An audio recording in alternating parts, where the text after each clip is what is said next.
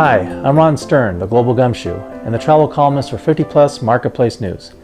This week, I'd like to take you on an adventure to Victoria, Canada. Established by the Hudson Bay Company in 1843, the city was first known as Fort Victoria. Gold rush fever from the Fraser River area brought a wave of settlers in 1862. 6 years later, Victoria was named the capital of British Columbia, Canada. Victoria is the oldest city in the Pacific Northwest.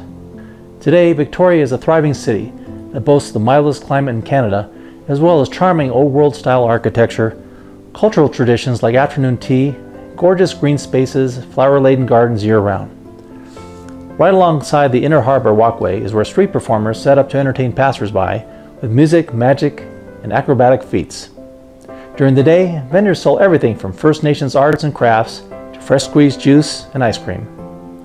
With more than 1 million visitors every year, the inspiring Bouchard Gardens, located 14 miles north of Victoria, has won numerous awards and is often considered one of the most beautiful gardens anywhere in the world.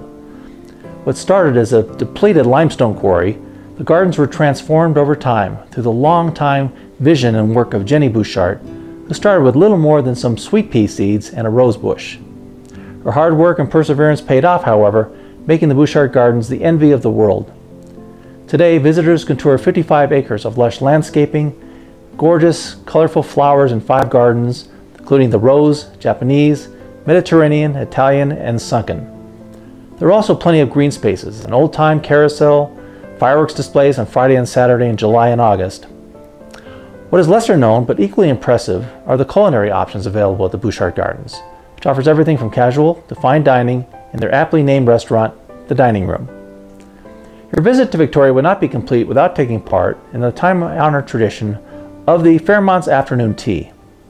With a history that spans more than 100 years, the Empress Hotel has entertained celebrities, dignitaries, and the public in a lavishly decorated setting.